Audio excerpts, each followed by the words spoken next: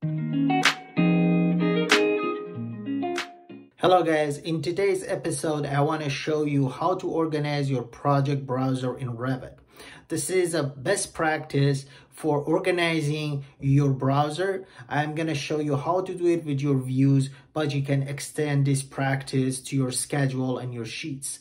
So without further ado, let's jump into Revit so I can share with you how I am organizing my project browser. So basically in Revit, we have project browsers and also you have the properties on both sides, and you can kind of align this. So what we need to look at here, we're going to look at the views and how we can organize the views. So there's a first location that you can find it. You can right click on views. You can see everything for all the sheets and schedule. We stick to the views. The next location is going to be under the view tab, user interface, and basically the same browser organization. So there's a two location that you can get to this. Let's right now start creating our view. So go to manage tab, project properties. So we want to create a properties. We need to create one, make sure it's on project parameter. We need to kind of name it. Let's just put generated by.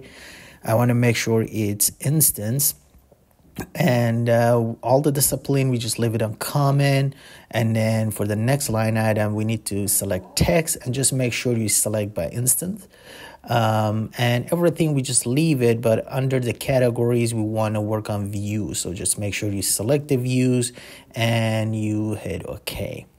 So right now it doesn't have any value, but we're going to add later on. OK, so let's OK and OK over here. So you can see it's selected.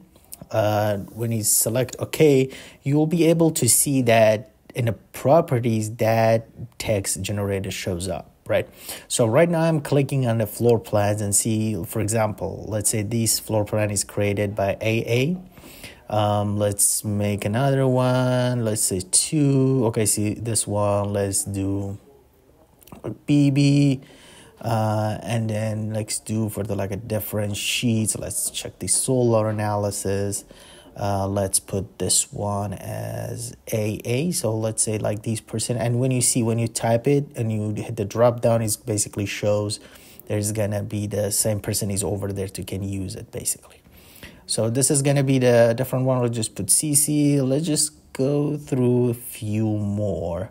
Let's just do the West. Put BB over here is already in the drop down, so we can use that one. And let's just do the South as well.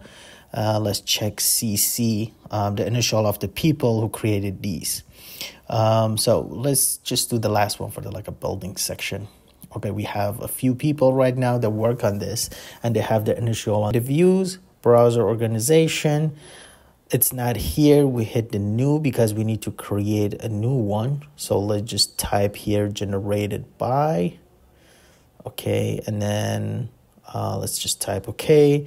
I don't want to filter it. We'll talk about it later, but let's just go to grouping. So I want to group it by generated by first.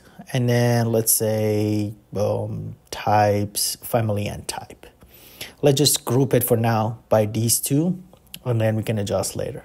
So you can hit OK. You can see it shows up. Let's check the box for generated by and then apply. OK. And you can see that all the views are kind of sorted out based on the generated by. So AA person has all the drawing under the created, also BB with CC and FF. So these are the initial of the people who generated these views. And you can see the rest of it is basically not. And if you see like these kind of question marks and most of the Revits, so the reason is the view is organized but specific item that the creator wants, and the rest of it that is not organized by that specific parameter is going under that question mark. So right now, let's say I go through this and somebody wants to add more, you basically just select it, put the name, and you can see the stairs section showed up over here. Thank you guys for watching today's episode on browser organization in Revit. If you like the content, please subscribe and leave a like, and let me know in the comment section down below if you are using a different way to organize your browser. Thank you so much for watching. See you in the next video.